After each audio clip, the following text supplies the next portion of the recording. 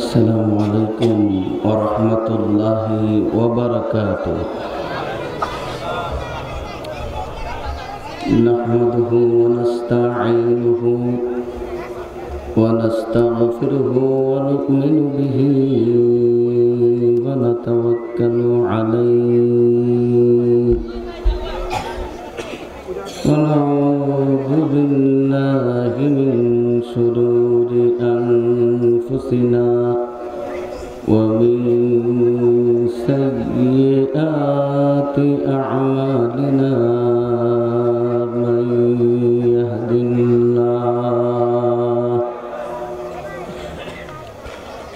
من يهد الله فلا مضل له ومن يضلله فلا هادي له. ونشهد أن لا إله إلا الله وحده لا شريك له.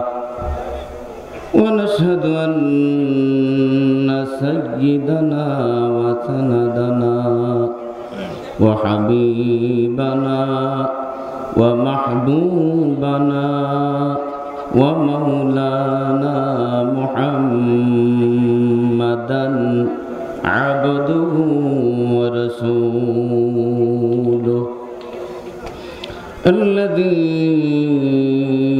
أرسله بالحق بشيرا ونذيرا وداعيا إلى الله بإذنه وسراجا وقمرا منيرا. أما بعد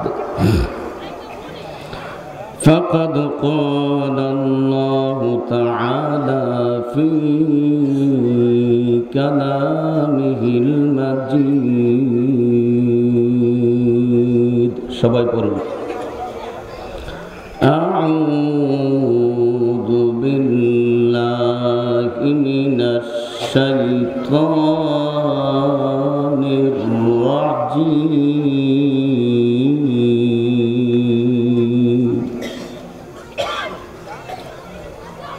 بسم الله الرحمن الرحيم.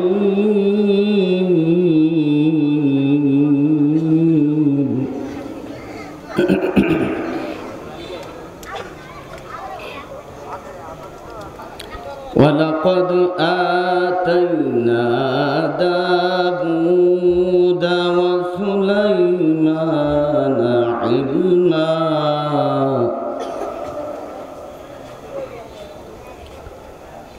وقال الحمد لله الذي فضلنا على كثير من عباده المؤمنين.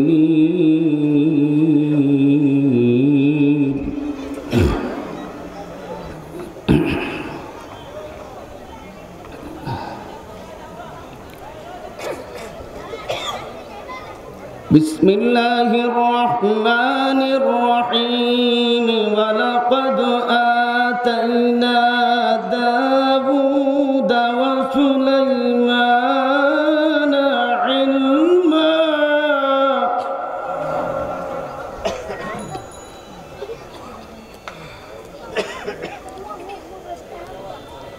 وقال الحمد لله الذي فضلنا على كثير من عباده المؤمنين.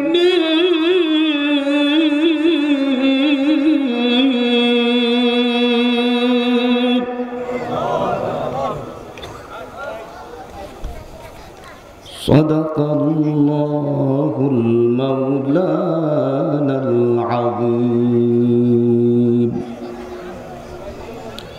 وصدق رسوله النبي الكريم ونحن على ذلك من الشاهدين والشاكرين. وقال تعالى أيضا في شان حبيبه مخبرا وآمرا إن الله وملائكته يصلون على النبي يا أيها الذين آمنوا صلوا عليه وسلموا تسليما. اللهم صل على محمد وعلى آل محمد كما صليت على إبراهيم وعلى آل إبراهيم إنك حميد مجيد.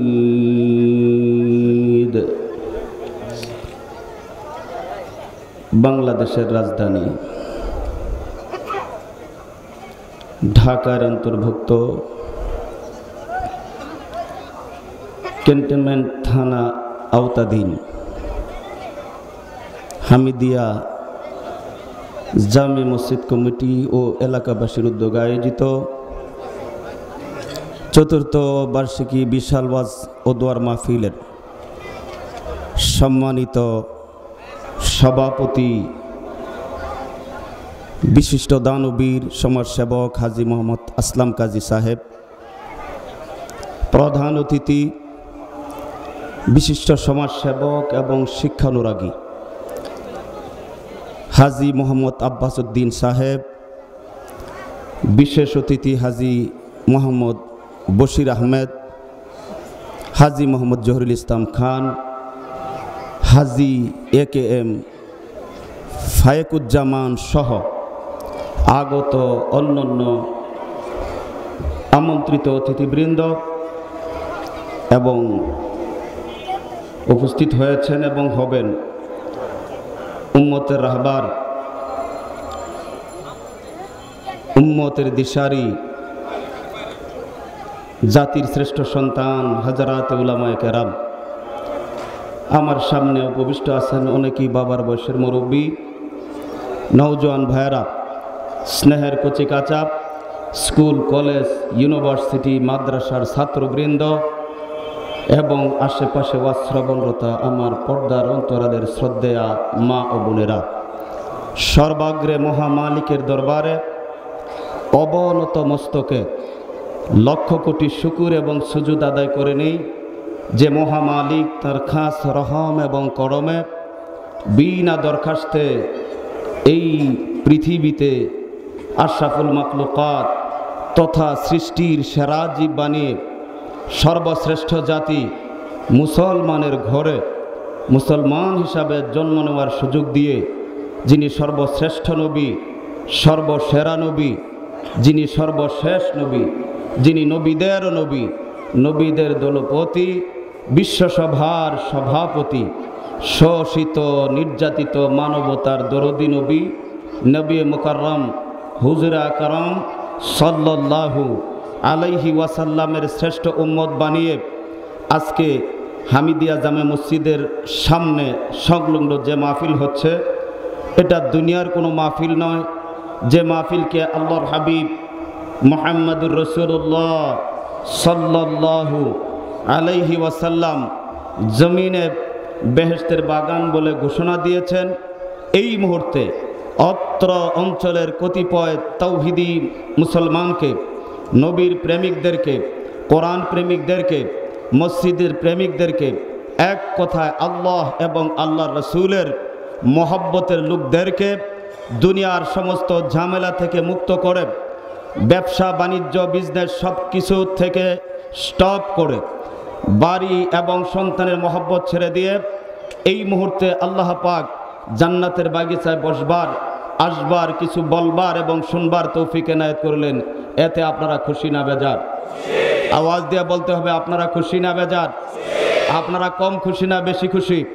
তাই যদি হয় আসুন সর্বাগ্রে যে মহামালিক আমাদেরকে জমিনের এতগুলো নিয়ামত দিয়ে ধন্য করলেন, ওই মহামালিককে রাজি এবং খুশি করবার জন্যে আমরা একটু শুকরিয়া আদায় করি। সকলেই পড়ে নি আলহামদুলিল্লাহ। আপনাদের কাছ থেকে যতটুকুন আশা করেছি ততটুকুন আমি পাই নাই, কারণ আমরা কিন্তু মাঝে মধ্যে জোরেও আওয়াজ দেই না? কথা বলেন, আওয়াজ দেই নাই?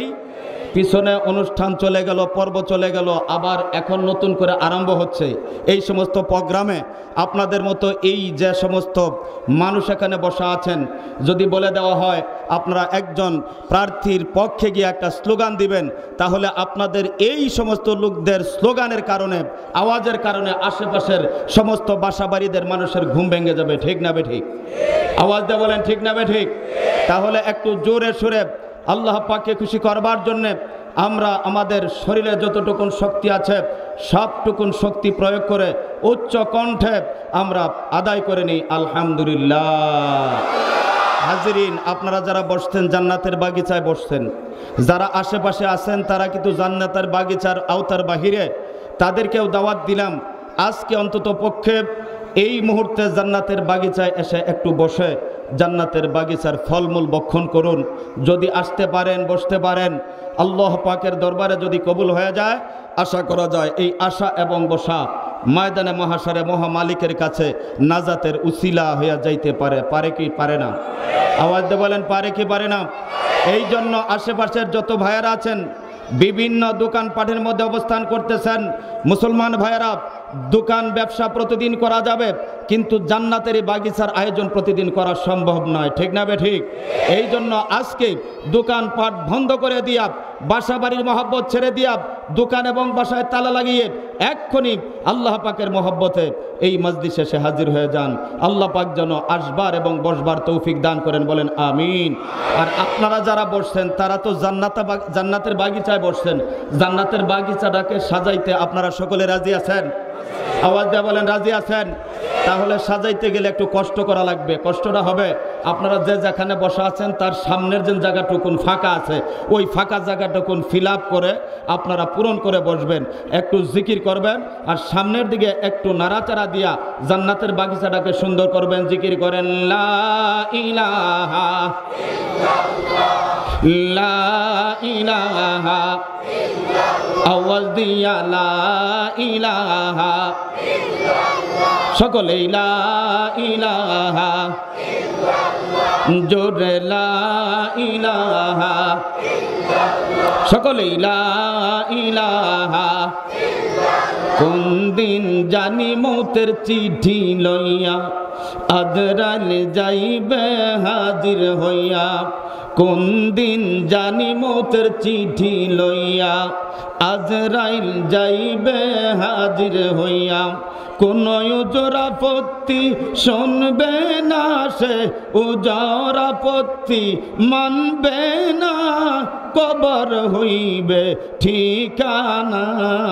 লা ইলাহা ইল্লাল্লাহ, আওয়াজ দিয়া লা ইলাহা ইল্লাল্লাহ, জোরে লা ইলাহা ইল্লাল্লাহ, লা ইলাহা ইল্লাল্লাহ। দুনিয়ায় ছিল যারাই আপন, তারাই আপনায় পরাইবে কাপন। ঠিক না বে ঠিক? দুনিয়ায় ছিলেন যারাই আপন, তারাই তো আপনায় পরাইবে কাফন, কবর দেশে করবে দাফন। আল্লাহু আকবার বলেন। কবর দেশে করবে দাফন, সঙ্গে কেহ যাইবে না। লা ইলাহা ইল্লাল্লাহ, জোরে লা ইলাহা ইল্লাল্লাহ, আওয়াজ দিয়া লা ইলাহা ইল্লাল্লাহ, লা ইলাহা ইল্লাল্লাহু মুহাম্মাদুর রাসূলুল্লাহ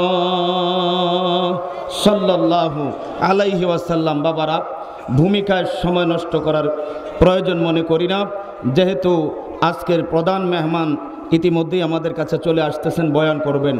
আমি আপনাদের সামনে পবিত্র কোরআনুল কারীমের 114টি সূরার মধ্যে একটি সূরা সূরাতুন নামল, যে সূরার মধ্যে 93 আয়াত রয়েছে, 60টি মঞ্জিল রয়েছে। এই 93 বিশিষ্ট এই সূরা, যে সূরাটি মাক্কি সূরা, আল্লাহ পাকের জমিনের মধ্যে আল্লাহ পাকের হাবিবের উপরে কোরআন শরীফে 114টি সূরা নাজিল করেছেন। যে সূরাগুলি আল্লাহর হাবিব মক্কা থেকে হিজরত করে মদিনায় যাওয়ার আগে যে সূরাগুলি নাজিল করেছেন আল্লাহ পাক, এই সূরাগুলিকে বলা হয় মাক্কি সূরা। হিজরতের পরে যে সূরাগুলি নাজিল করা হয়েছে ওই সূরাগুলিকে বলা হয় মাদানী সূরা। আমি মাক্কি সূরার 15 নম্বর আয়াতে কারিমা আপনাদের সামনে তেলাওয়াত করেছি। এই আয়াতকে সামনে নিয়ে একটু আলোচনা করব ইনশাআল্লাহ। আবার আপনাদেরকে সেই আয়াতে কারিমার তেলাওয়াত এবং তরজমা শোনাচ্ছি। আমার আল্লাহ বলেন, বিসমিল্লাহির রহমানির রহিম,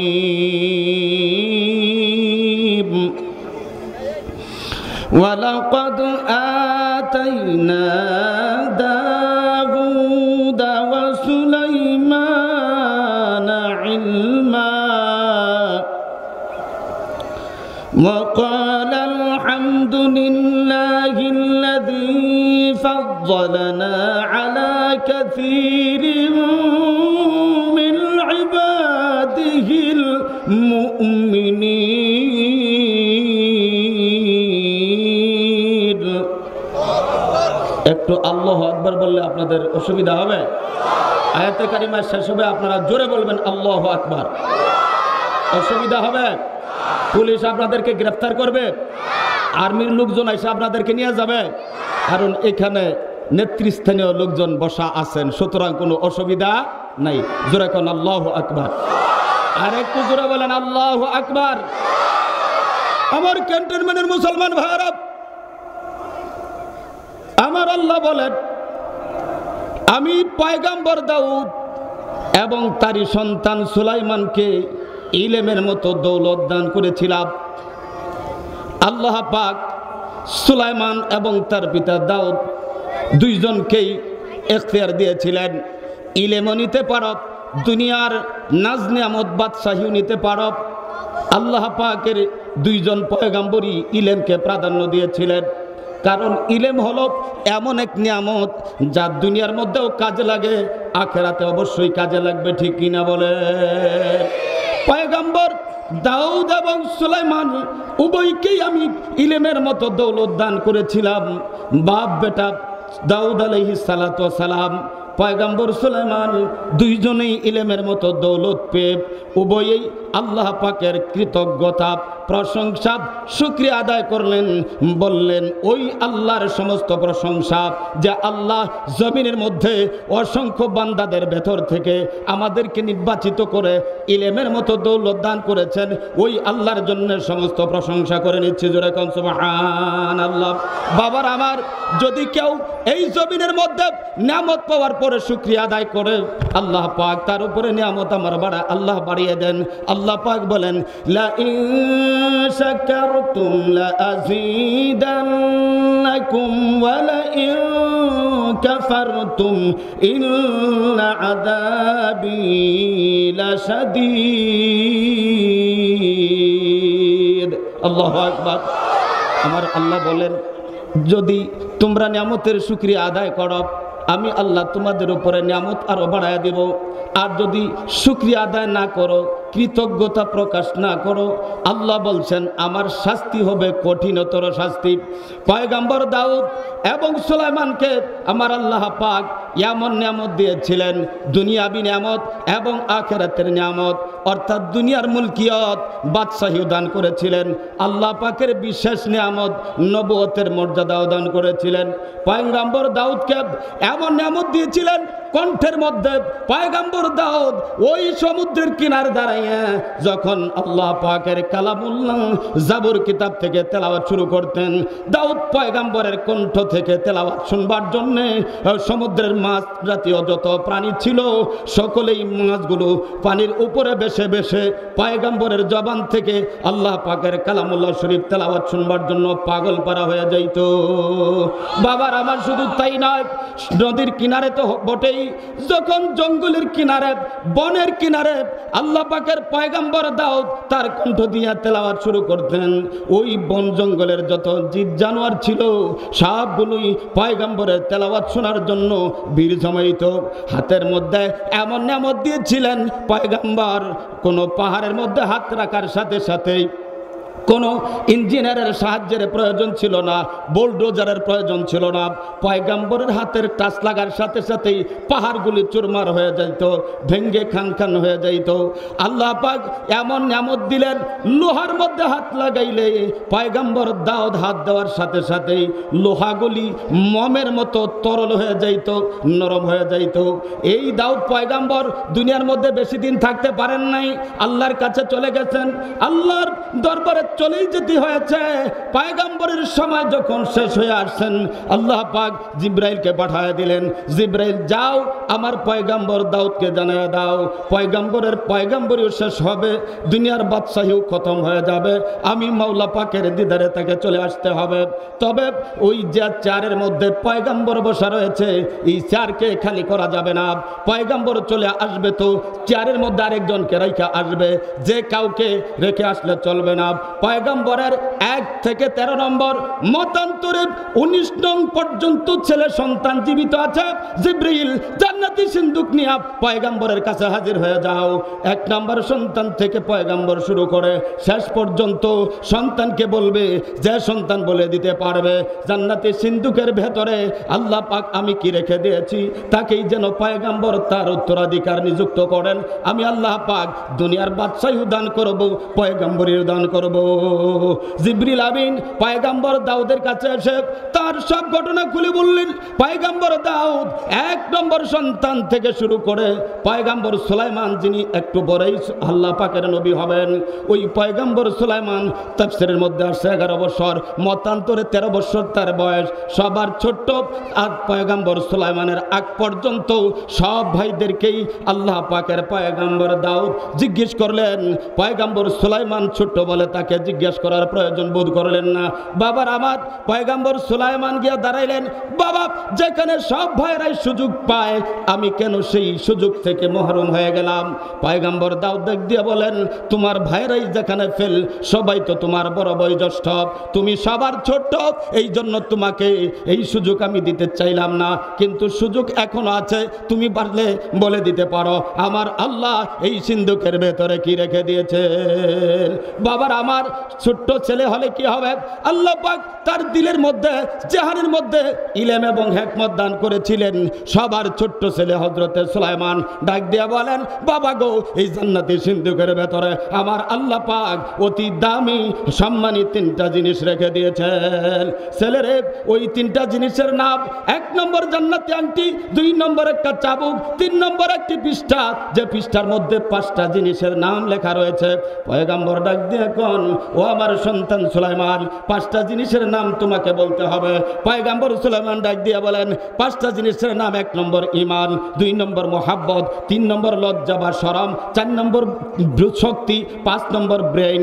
পয়গম্বর দাউদ ডাক দিয়ে বলেন, 5টা জিনিসের নাম বলেছ, জানতে চাই মানব দেহের কোন জায়গার মধ্যে 5টা জিনিসের অবস্থান।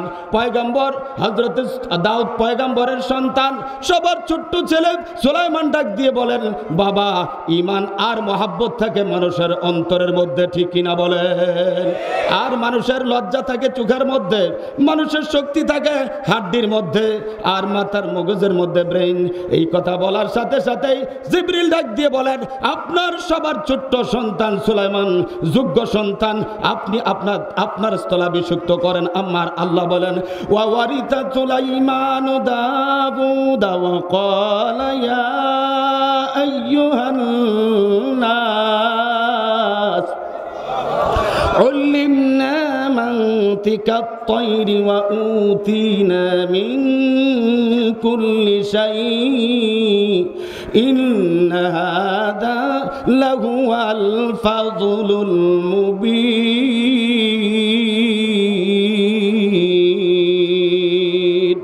আকবার বলেন। আল্লাহ বলেন দাউদ পয়গাম্বরের স্থলাভিষিক্ত হলেন হযরত সুলাইমান। সুলাইমান চেয়ারের মধ্যে বসে বিশ্ববাসীকে ডাক দিয়ে বলেন, দুনিয়ার মানুষ শোনো, আমার আল্লাহ আমাকে এমন নিয়ামত দিয়েছেন।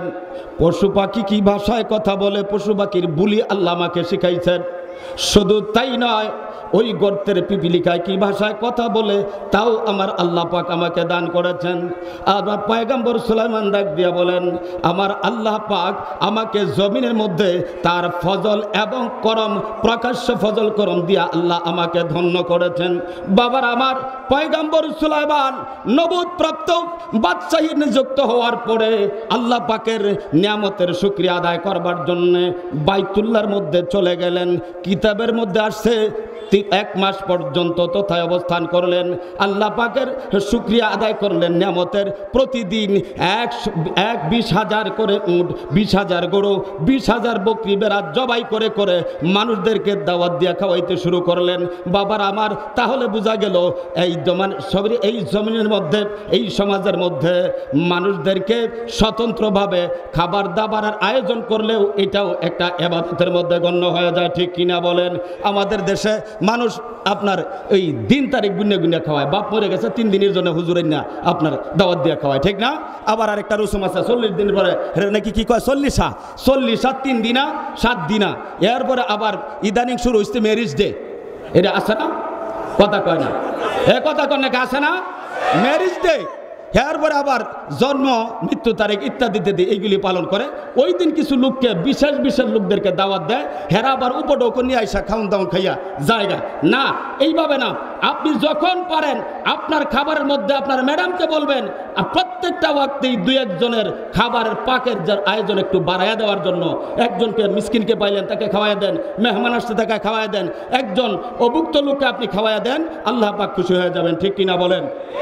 পয়গম্বর সুলাইমান 1 মাস পর্যন্ত আল্লাহ পাকের ইবাদত করলেন, মানুষদেরকে খাওয়াইলেন, আবার বাইতুল্লাহ তওয়াফ করলেন। 1 মাস পরে যখন সিরিয়ার উদ্দেশ্যে রওনা শুরু করবেন, অর্ডার দিলেন আমার জিন, আমার পশু পাখি, মানব দানবদেরকে কাতারে কাতার বন্দি করব, আমি এখন আমার এলাকার উদ্দেশ্যে রওনা শুরু করব। আমার আল্লাহ বলেন, ওয়া উশিরা লি সুলাইমান জুনুদুহু মিনাল জিন্নি ওয়াল ইনসি ওয়াত তায়রি ফাহুম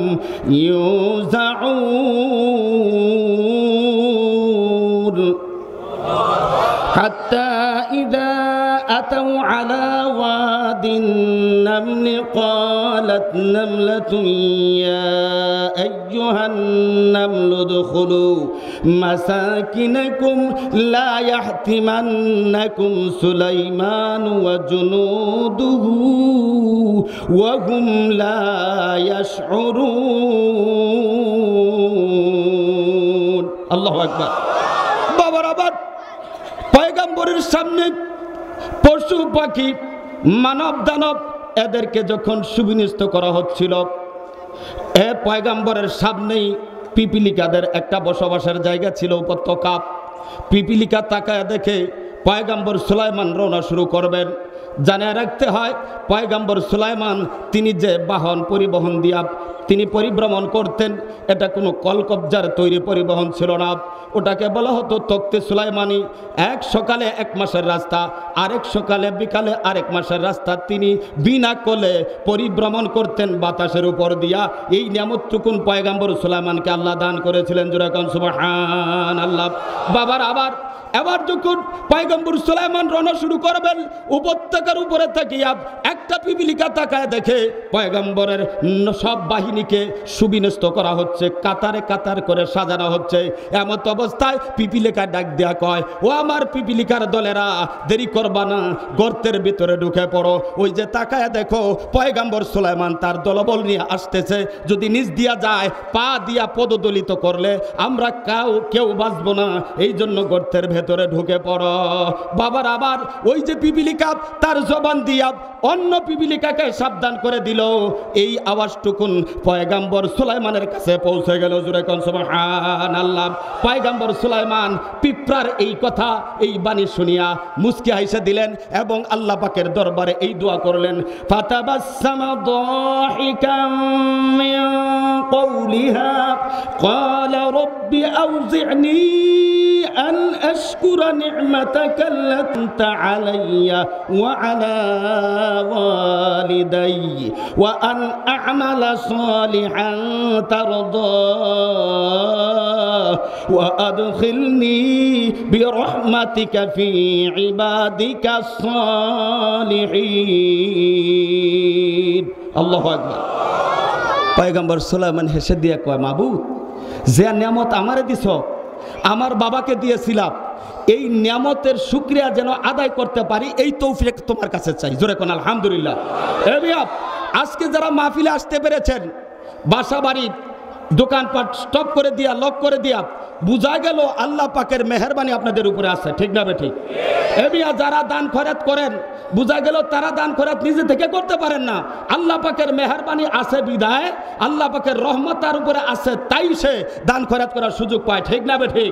এই মসজিদ যারা বানাইছেন, এই মসজিদ যারা বানাবেন, মসজিদের জন্য যারা টাকা দিয়েছেন, মসজিদের জন্য যারা খরচ করতেছেন, মসজিদের জন্য যারা খরচ করবেন, আল্লাহ পাকের ঘর যারা বানাইবেন, নবীর মাদ্রাসা যারা বানান, এরা যদিও আল্লাহ পাকের জমিনের মধ্যে আল্লাহ পাক তাদেরকে টাকা পয়সা দিয়েছেন, এটাও ধরে নিতে হবে তারা ইচ্ছা করেই পারেন না, আল্লাহ পাক তাদের উপরে মেহেরবানি করেছেন, আল্লাহ পাক তাদের উপরে খুশি আছেন, আল্লাহ পাকের রহমত তাদের উপরে আছে, এই জন্য তারা এই মসজিদের জন্য জায়গা দিয়েছেন, এই জন্য তারা লক্ষ লক্ষ টাকা ব্যয় করে এই মসজিদ বানাইছেন, মাদ্রাসা বানান। ঠিক কেনা বলুন? পয়গম্বর সুলাইমান এত বড় নিয়ামত পাওয়ার পরেও আল্লাহ পাকের দরবারে দোয়া করেন, ইয়া আল্লাহ, আমার এই নিয়ামতের শুকরিয়া আদায় করতে পারি যেন, এই জন্য তুমি তৌফিক দাও। যে নিয়ামত আমার বাবাকে দিয়েছিলা, পয়গম্বর দাউদকে, যে নিয়ামত আমাকে দান করেছ, এই নিয়ামতের আমরা শুকরিয়া আদায় করতে পারি, এরকম তৌফিক তুমি আল্লাহর কাছে চাই। শুধু তাই নয়, মাবুদ গো, এই জমিনের মধ্যে আমাদেরকে তুমি নেক বান্দাদের অন্তর্ভুক্ত করে নাও। জোরে কোন সুবহানাল্লাহ। কি বান্দা? কি বান্দা? কথা কয় না, কি বান্দা? নেক বান্দা, অর্থাৎ ভালো কাম করনেওয়ালা বান্দা। আল্লাহ পাককে বলতেছেন, শুধু তাই না, মাবুদ গো, তোমার রহমত দিয়া এই জমিনের মধ্যে আমরা যেন ভালো কাজও করতে পারি, এই তৌফিকটাও তোমার কাছে আমি পয়গম্বর সুলাইমান চাই। জোরে কোন সুবহানাল্লাহ। বাবার আমার, পয়গম্বর সুলাইমান এই দোয়া কামনা করে তখতে সুলাইমানিতে আরোহণ করে পশু পাখি তার জিন মানব দানব সাথী নিয়ে রওনা শুরু করেছেন মক্কা থেকে ওই সিরিয়ার উদ্দেশ্যে। সিরিয়ার সীমানা বরাবর আসা পর্যন্ত পয়গম্বর সুলাইমান তখতে সুলাইমানি দিয়া আরোহণ করতেছেন, উঠতেছেন। নিচে একজন কৃষক তাকায় দেখেন জমানার পয়গম্বর হযরতে সুলাইমান তখতে সুলাইমানিতে আরোহণ করে বাতাসের উপর দিয়া যান। জোরে কোন সুবহানাল্লাহ। কৃষক এই দৃশ্যটা দেখিয়া সুবহানাল্লাহ বলে ডাক দিছে, আল্লাহু আকবার বলেন। এই আওয়াজ পয়গম্বরের কানে পৌঁছে গেছে। পয়গম্বর তখতে সুলাইমানিকে অর্ডার দিয়েছেন, নাজিল হয়ে যায়। যখনই জমিনের মধ্যে তখতে সুলাইমানি নাজিল হয়েছে, কৃষককে ডাক দিয়া কয়, রে ভাই কৃষক, তোমার জবান থেকে কি যেন শুনছিলাম। কৃষক ভয় পেয়ে গেছে, সুবহানাল্লাহ বললাম, সাথে সাথে তখতে সুলাইমানি জমিনের উপরে নাজিল হয়ে গেল। না জানি কি বিপদ ঘটে যায়। পয়গম্বর সুলাইমান ডাক দিয়া বলেন, ও কৃষক, তোমার কাছ থেকে জানতে চাই, জবান দিয়ে তুমি যেন কি উচ্চারণ করছিলে।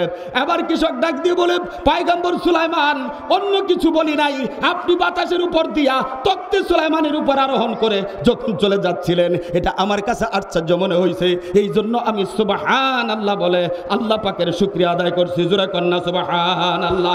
পয়গম্বর সুলাইমান ডাক দিয়া বলেন, হ্যাঁ কৃষক ভাই, জানায়া দেই, এই যে তুমি আমার তখতে সুলাইমানি দেখিয়া আল্লাহ পাকের জমিনের মধ্যে সুবহানাল্লাহ বলে একটা ধ্বনি দিয়েছ, এর বিনিময়ে আসমান এবং জমিন, সূর্য উদয় থেকে অস্ত পর্যন্ত, পূর্ব থেকে পশ্চিম, উত্তর থেকে দক্ষিণ পর্যন্ত গোটা ফাঁকা জায়গা আল্লাহ পাক নেকি দিয়া তোমার ভরপুর করে দিয়েছেন। জোরে কোন সুবহানাল্লাহ।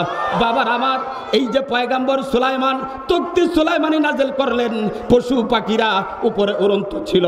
পয়গম্বর সুলাইমানের কাছে একটা পাখি ছিল, যে পাখিটা এই সূরা নামলের মধ্যে হুদহুদ নামে আল্লাহ উল্লেখ করেছেন।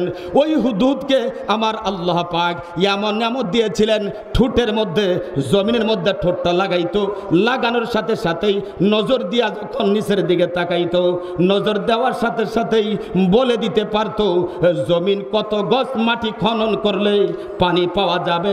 এই নিয়ামতটুকুন আল্লাহ ওই পয়গম্বরের হুদহুদ পাখিকে দান করেছিলেন। ওই যে হুদহুদ জমিনের উপর দিয়ে উঠতেছিলেন, পয়গম্বর সুলাইমানের তখতি সুলাইমানের পিছনে পিছনে ওখান থেকে তাকায় দেখেন সুদূর ইয়ামন দেশের একটা নগরী সানার মধ্যে একটা রাজ্য সাবাব, ওখানে খুব সুন্দর এলাকা দেখা যায়। এই দৃশ্যটা দেখিয়া পয়গম্বরের অনুমতি না নিয়া হুদহুদ পাখিটা উড়াল দিয়ে গিয়া যখন ওই এলাকার মধ্যে পৌঁছে গেছে, তাকায় দেখে তার মতো আরেকটা জাতি বাই হুদহুদ দেখা যায়। ডাক দিয়ে বলে, রে হুদহুদ, তুমি কার হুদহুদ? এবার হুদহুদ জবান খুলে ডাক দিয়ে বলে, আমি রানী বিলকিসের হুদহুদ। রানী বিলকিস আবার কে? কয় এমন একজন সম্রাজ্ঞী, 313 জন তার মন্ত্রী পরিষদের সদস্য সংখ্যা। শুধু তাই নয়, 12,000 সেনাধ্যক্ষ, এক সেনাধ্যক্ষের আন্ডারে 1 লক্ষ কইরা সৈনিক, তার বিশাল বড় সিংহাসন। তাফসীরের কিতাবের মধ্যে লেখছে 80 হাত লম্বা, 40 হাত প্রস্থ, জমিন থেকে উচ্চতা 30 হাত, 60টা বিল্ডিং এর ভিতরে লক করা আছে সিংহাসন। এমন ক্ষমতাধর একজন মহিলার নাম রানী বিলকিস। আমি হলাম ওই রানী বিলকিসের একজন হুদহুদ পাখি। জোরে কোন সুবহানাল্লাহ। এবার রানী বিলকিসের হুদহুদ ডাক দিয়া কয়, তুমি কার হুদহুদ? কয় আমি পয়গম্বর সুলাইমানের হুদহুদ। আল্লাহু আকবার বলেন। পয়গম্বর সুলাইমান আবার কে? কয় তিনি হলেন তখতে সুলাইমানের অধিবাসী। তখতে সুলাইমানি কি? ওনার এমন এক বাহন আল্লাহ পাকের পয়গম্বরের, এটা ইঞ্জিনের প্রয়োজন হয় না, তৈলের প্রয়োজন নাই, গ্যাসের প্রয়োজন নাই, কল কবজার প্রয়োজন নাই, বাতাসের উপর দিয়া চলে। পয়গম্বর অর্ডার দেন, অর্ডার দেওয়ার সাথে সাথেই এক সকালে 1 মাসের রাস্তা, আরেক বিকালে আরেক মাসের রাস্তা চলে যায়, কোনো কল কবজার প্রয়োজন হয় না। জোরে কন্যা সুবহানাল্লাহ। এই যে দুইজনের মধ্যে টকিং হচ্ছে, পয়গম্বরের তখতি সুলাইমানি জমিনের মধ্যে নাজিল হচ্ছে। এমত অবস্থায় পয়গম্বরের মুরিদেরা ডাকিয়ে দিয়া কন, পয়গম্বর গো, পানি চাই, ওযু করব, পান করব, গোসল করব, পানির প্রয়োজন। এমত অবস্থায় পয়গম্বর ওই হুদহুদকে তালাশ করতেছেন, কারণ হুদহুদের দায়িত্ব হলো জমিনের মধ্যে রিপোর্ট দিবে কত গজ মাটি খনন করলে পানি পাওয়া যাবে। জিনদেরকে অর্ডার দিবেন, পিওর পানি নিয়ে আসবে। এমত অবস্থায় পয়গম্বর ওই হুদহুদকে তালাশ করতেছেন। আমার মাওলা বলেন, ওয়াতাফাক্কাদাত তায়রা ফাকালা মা লিয়া লা আরাল হুদহুদ আম কানা মিনাল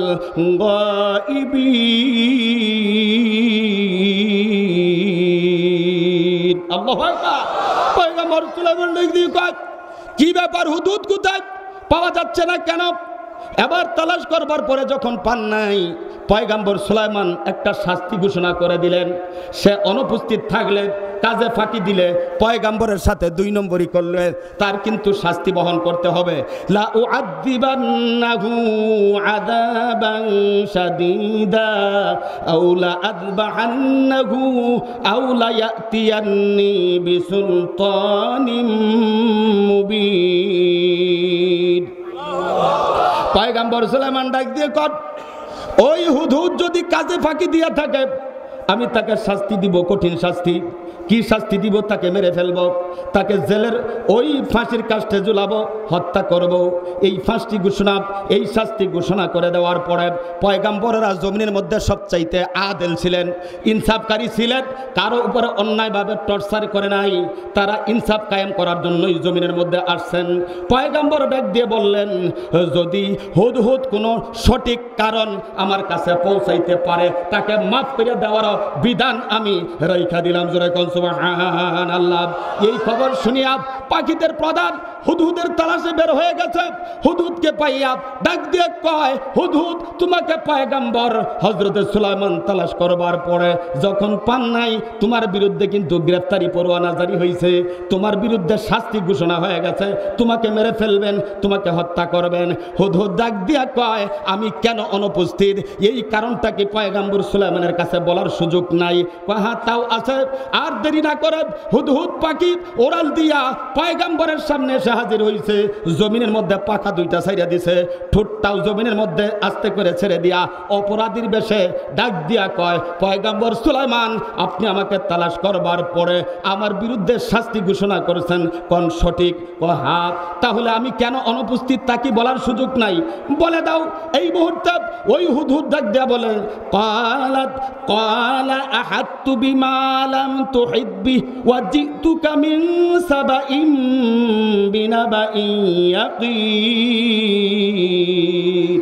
পয়গম্বর সুলাইমান গো, এখান থেকে ওই যে ইয়ামন দেশের সাবা নগরী 1250 মাইল, আপ ডাউনে 2500 মাইল, আকাশে যখন উঠতেছিলেন আমি তাকায় দেখছি নতুন এলাকা দেখা যায়। ওখানে গিয়া শুনি এক আজীব কারবার। ওখানে একজন রানী বিলকিস নামে একজন মহিলা রাজত্ব করে, মারাত্মক রিপোর্ট আমি নিয়ে আসছি এই মুহূর্তে সাবা থেকে, যে খবরটা পয়গম্বর সুলাইমান আপনার কাছে নাই। বাবার আমার এই কথা বলার পরে হুদহুদ বলতেছে, ইন্নী ওয়াজাদতু ইমরাআতান তামলিকুহুম ওয়া উতিয়াত মিন কুল্লি শাইইন ওয়া লাহা আরশুন আযীম। আল্লাহু আকবার বলেন।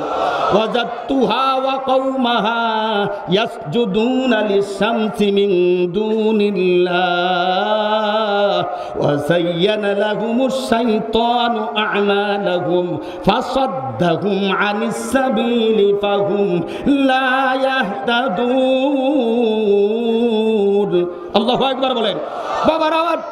এবার হুদহুদ বলতেছে, পয়গম্বর সুলাইমান গো, রানী বিলকিস এমন একজন সম্রাজ্ঞী, বিশাল বড় তার সিংহাসন, 80 হাত লম্বা, 40 হাত প্রস্থ, জমিন থেকে উচ্চতা 30 হাত, 7টা বিল্ডিং এর ভিতরে লক করা, 313 জন মন্ত্রী পরিষদের সদস্য সংখ্যা, 12,000 সেনাধ্যক্ষ, এক সেনাধ্যক্ষের আন্ডারে 1 লক্ষ কইরা সৈনিক, রাজ্য পরিচালনা করতে যত ধরনের উপকরণ সব কিছু রানী বিলকিসকে দেওয়া হয়েছে।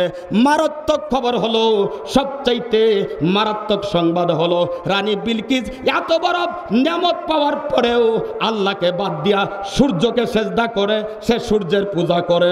শুধু একাই না, তার যত পাবলিক আছে, রানী বিলকিসের সব পাবলিক রানী বিলকিসের সাথে সাথে সূর্যের পূজা করে। আল্লাহর কোনো ইবাদত তারা করে না। শয়তান সব কাজ তাদের বাতলায়া দেয়। শয়তান হিদায়াতের পথে প্রতিবন্ধকতা সৃষ্টি করে রাখছে, যার কারণে রানী বিলকিস হিদায়াত পায় না। এই খবরটা জানবার জন্য আমি তথায় অবস্থান করতেছিলাম। এমত অবস্থায় আপনি আমাকে তালাশ করবার পরে খুঁজিয়া পান নাই গো পয়গম্বর, এরপরেই আপনি আমার বিরুদ্ধে শাস্তি ঘোষণা করছেন। কিন্তু আসল কারণ হলো, আমি এই খবর আনবার জন্য সাবা ওই ইয়ামন দেশে চলে গিয়েছিলাম, যে খবরটা আপনি পয়গম্বর সুলাইমানের কাছে পৌঁছায় নাই। জোরে কোন সুবহানাল্লাহ। বাবার আমার, তাহলে রানী এত বড় নিয়ামত প্রাপ্ত হওয়ার পরেও আল্লাহকে বাদ দিয়া সেজদা করে কাকে? সূর্যকে। সেজদা করে কাকে? কথা কয় না। কাকে সেজদা করে? সূর্যকে বানাইলেন কে? আওয়াজ দিয়ে বলেন কে? সূর্যের মালিক কে? চন্দ্রের মালিক কে? সূর্যে কথা মানে কার? চন্দ্রে কথা মানে কার? মাকলুকাতের মালিক কে? বাতাস কথা শুনে কার? সুলাইমানের মালিক কে? আমাদের মালিক কে? ইবাদত করব কার? আওয়াজ দিয়ে বলেন কার? এই কপাল কার কাছে আমরা অবনত করব? আওয়াজ দিয়ে বলেন, মসজিদে ঢুকে এই কপাল আমরা জমিনের মধ্যে লাগাই নাকি আল্লাহর কুদরতি পায়ে লাগাই? কথা বলেন। আল্লাহর কুদরতি পায়ে। এই কপাল একমাত্র আল্লাহর কুদরতি পায়ের জন্য খাস। অন্য কোনো মাকলুকাতের কাছে এই কপাল নত হবে না, হবে না, হবে না। ঠিক না বেটি? সে যদি পীর না আরো কিছু হয়, কারো কাছে এই মাথা কপাল কারো কাছে নত করা যাবে না। এই খবরটা পয়গম্বর সুলাইমানের কাছে পৌঁছে দিছে। পয়গম্বর সুলাইমান কয়, ক্বালা সানাযুরু আসাদাকতা আম কুনতা মিনাল কাযিবিন। আল্লাহু আকবার। হুদহুদ, সত্য বলছো নাকি মিথ্যা বলছো? আমি কিন্তু যাচাই করব। সত্য বললে ওই রানী বিলকিসকে দাওয়াত ও তবলিগের কায়দায় দাওয়াত দিতে হবে। মিথ্যা বললে তুমি ধরা খাইবা। কারণ হলো, অনেক সময় ওই চুর শাস্তির বয়ে চুরি করার পরেও কয়, স্যার আমি চুরি করি নাই, বলে কিনা? কথা বলেন, বলে কিনা? সুতরাং পয়গম্বর আরবি ভাষা দিয়া একখানা চিঠি লিখলেন, চিঠি লেখে ওই হুদহুদের কাছে পৌঁছাইলেন। হুদহুদ যাও, এই চিঠিখানা রানী বিলকিসের কাছে পৌঁছিয়ে দাও। পৌঁছানোর পরে একটু দূরে সরে গিয়া তুমি মন্তব্যটা শুনে ইন্তজার করে একটু সময় অপেক্ষা করার পরে কি মন্তব্য করে রানী বিলকিস, মন্তব্যটা শুনিয়া আমার কাছে রিটার্ন আসবা। পয়গম্বর সুলাইমান ডাক দেয়া কয়, ক্বালাম ইযহাব বিকিতাবি হাদা ফাআলকিহ ইলাইহিম সুম্মা তাওয়াল্লা আনহুম ফানজুর মাযা ইয়ারজিউন। আল্লাহু আকবার বলেন। এবার পয়গম্বরের লেখা চিঠি নিয়ে হুদহুদ পয়গম্বর সুলাইমানের পক্ষ থেকে রানী বিলকিসের এলাকায় চলে গেলেন। এবার রানী বিলকিসের রাজপ্রাসাদের চতুর্দিক দিয়া ঘোরাঘুরি করে, ইনফরমেশন নাই, লক করার তালা, ওই যে আপনার সব দরজায় বন্ধ, ঢুকবে কোন দিক দিয়া। হুদহুদ পাখি চতুর্দিক দিয়া ঘোরাঘুরি করে, পূর্ব দিক দিয়া একটা ছিদ্র পাইছে। তাফসিরি কিতাবের মধ্যে মুফাসসিরিনে কেরাম উল্লেখ করেছেন, রানী বিলকিস পূর্ব পাশ দিয়া একটা ছিদ্র রাখার কারণ ছিল সূর্য উদয়ের দৃশ্য দেখিয়া রানী বিলকিস সিংহাসনের মধ্যে বসিয়া ওই সূর্যকে সেজদা করতো। জোরে কন্যা নাউজুবিল্লাহ। বাবার এবার হুদহুদ ওই ছিদ্রের উপর দিয়া ভিতরে ঢুকে রানী বিলকিস বসা আছেন সিংহাসনের মধ্যে। এবার পয়গম্বরের লেখা চিঠি রানীর সিংহাসনের বরাবর মাথা বরাবর ছেড়ে দিছে। চিঠি পাইয়া রানী বিলকিসের খবর হইছে, ডাক দিয়া বলে, ক্বালাত ইয়া আইয়ুহাল মালাউ ইন্নী উলকিয়া ইলাইয়া কিতাবুন কারীম। আল্লাহু আকবার। চাইয়া দেখো আমার মন্ত্রী পরিষদের লোকেরা, আমার কাছে অতি সম্মানী, খুবই মারাত্মক সম্মানী একটা চিঠি আমার কাছে প্রেরণ করা হয়েছে। যেরকম সুবহানাল্লাহ। রানী বিলকিস 313 জন মন্ত্রী পরিষদের সদস্য সংখ্যাকে জরুরি বৈঠকে সংসদ ভবনে ডাক দিয়া কয়, তাকায়া দেখো একটা চিঠি আমার কাছে প্রেরণ করা হয়েছে। এবার রানী বিলকিস ডাক দিয়া বলে, ক্বালাত আফতুনি ফি আমরি মা কুনতু কাতিআতান আমরান হাত্তা তাশহাদুন। আল্লাহু আকবার। রানী বিলকিস ডাক দিয়ে কয়, দেখো চিঠি, এই চিঠির ব্যাপারে তোমাদের পরামর্শ চাই, তোমাদের ফতোয়া চাই। ফতোয়া মানে কি? পরামর্শ, মীমাংসা, সমাধান। এই চিঠির ব্যাপারে তোমাদের কাছে ফতোয়া, তার মানে মীমাংসা চাই, সমাধান চাই। এই চিঠির ব্যাপারে কি সিদ্ধান্ত নেব? এবার মন্ত্রী পরিষদের সদস্য সংখ্যারা দাঁড়িয়ে ডাক দেয়া কয়, ক্বালু নাহনু উলু কুওয়াতিন ওয়া উলু বাসিন শাদীদিন ওয়াল আমরু ইলাইকি ফানজুরি মাযা তা'মুরিন। আল্লাহু আকবার বলেন। আপনাদের কি কষ্ট হইতেছে? কথা বলেন, কষ্ট হইতেছে? তাইলে লোকজন তোরা আসতেছে, এদেরকে তো একটু জায়গা দেওয়া দরকার। আপনার আরেকটু চাইপা সামনে বসেন, একটু চাইপা জিকির করেন, লা ইলাহা, জোরে লা ইলাহা, জোরে জোরে লা ইলাহা, লা ইলাহা, আরো জোরে লা ইলাহা, আওয়াজ দিয়া লা ইলাহা। ওরে কি খেলা খেলিলা প্রভু, ওই যে বাজে ডঙ্কা কারবালায়। কি খেলা খেলিলা প্রভু, ওই যে বাজে ডঙ্কা কারবালায়। নমরুদের ওই অগ্নিকুণ্ডে, আল্লাহু আকবার বলেন, নমরুদের ওই অগ্নিকুণ্ডে ইব্রাহিম খলিলুল্লাহ। লা ইলাহা ইল্লাল্লাহ, জুড়ে লা ইলাহা, আওয়াজ দিয়া লা ইলাহা। আসিয়া খেলে প্রেমের খেলা, ফেরাউন দেয় তার কত জ্বালা। আসিয়া খেলে মাওলার খেলা, ফেরাউন দেয় তার কত জ্বালা। জিবরিল ডাকিয়া বলেন, আল্লাহু আকবার বলেন, জিবরিল ডাকিয়া বলেন, খুলে দে বেহেশতের তালা।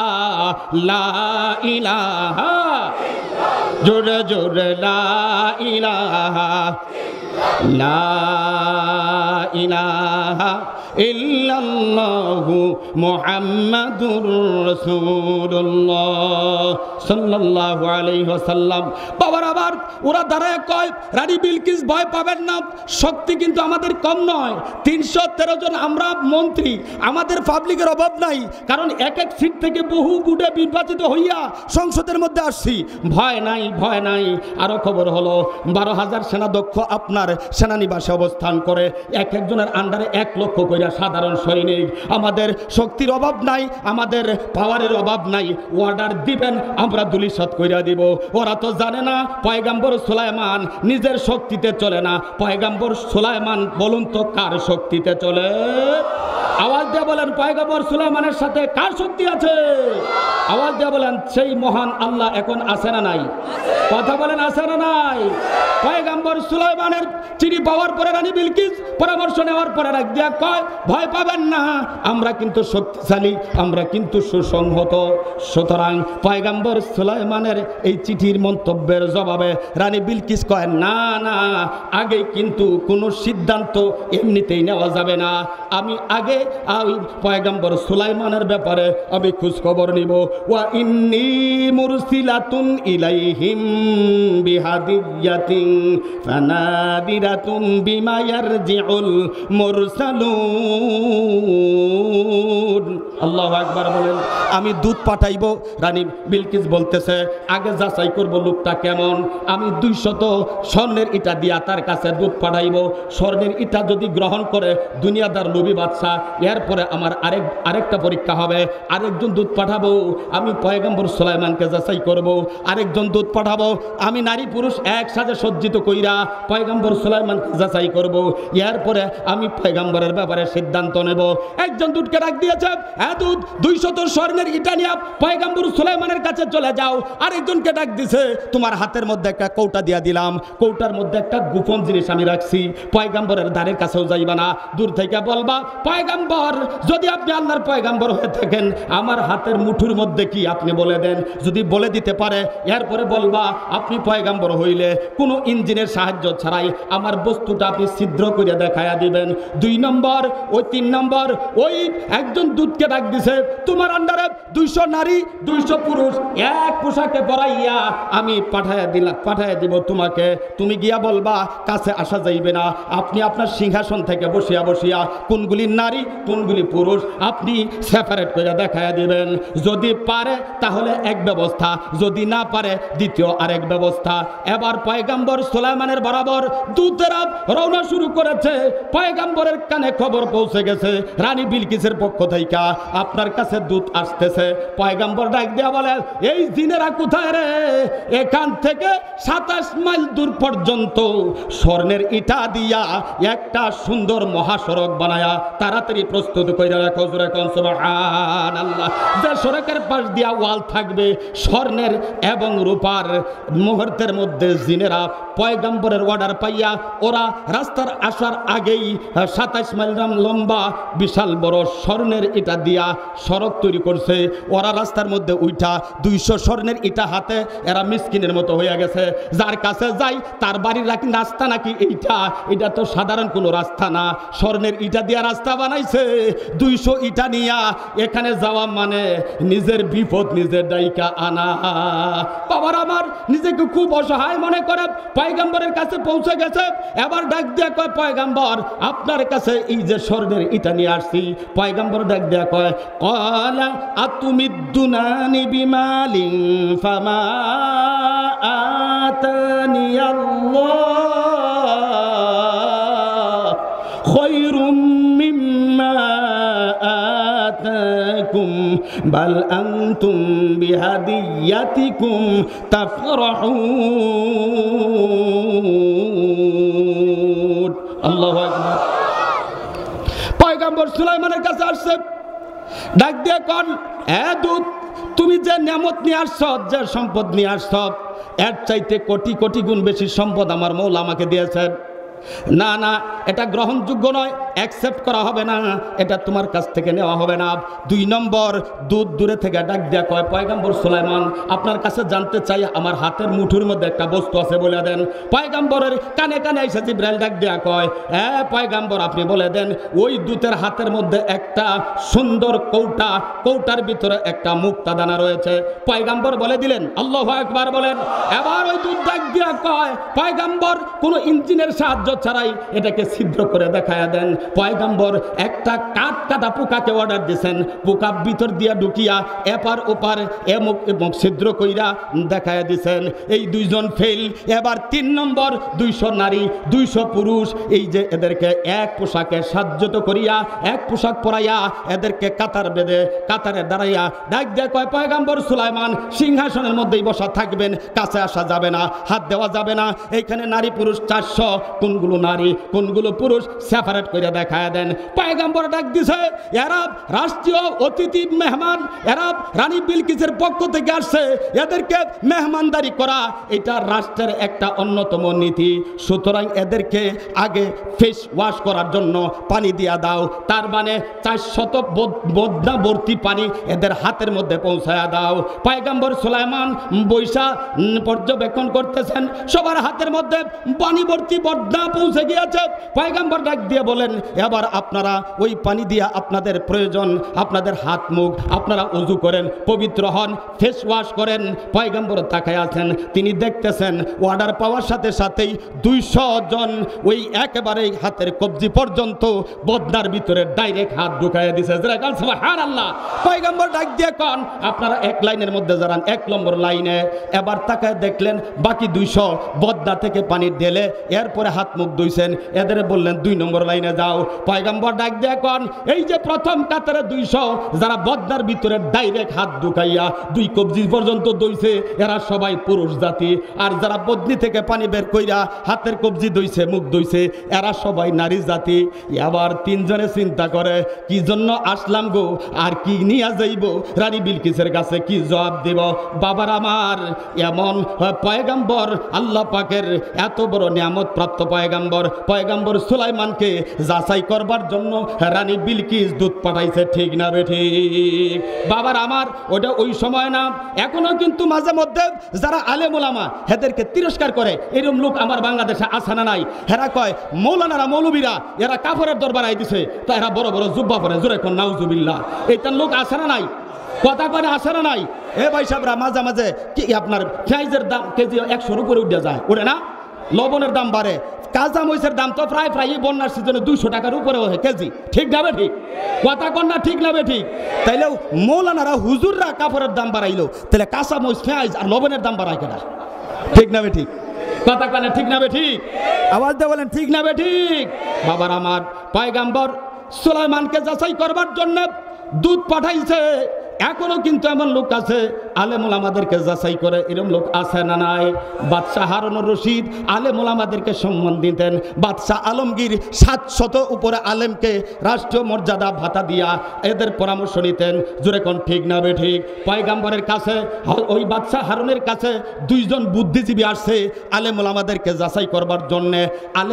আলেম ওলামারা বুদ্ধি আছে না নাই যাচাই করবার জন্যে বাদশাহ হারুনুর রশিদের দরবারে আইসা কয়, এদের আপনি খাওয়ান, এদের লালন পালন করেন, এদের হাদিয়া দেন, টাকা পয়সা দেন, এদের বাতা দেন, এদের ভিতরে কিছু আছে না নাই যাচাই করবো, কই অসুবিধা নাই।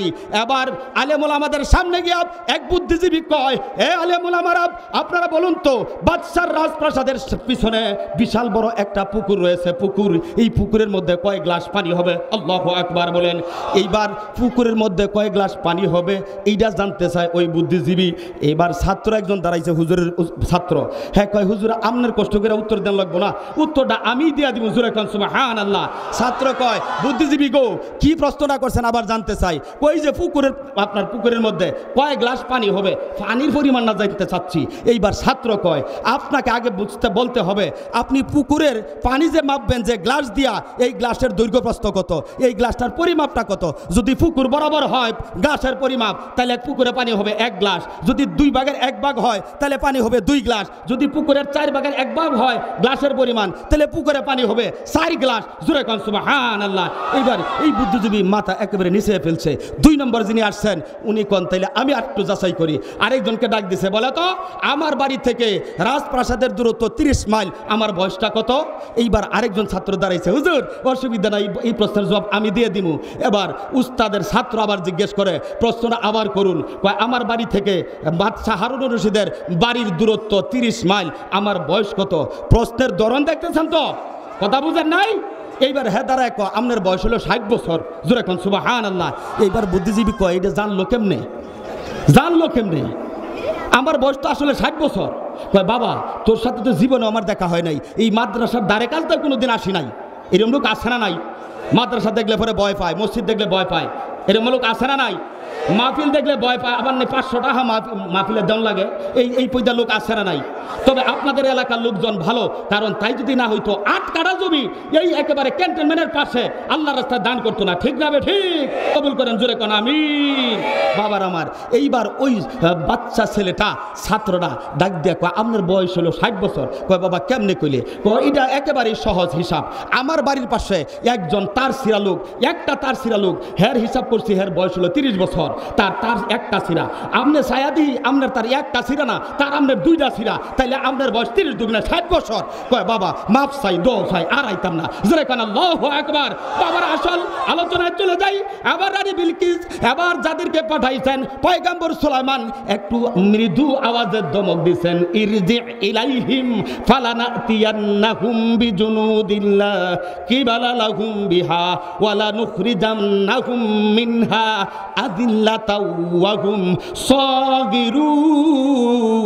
সাগিরুন। আল্লাহু আকবার।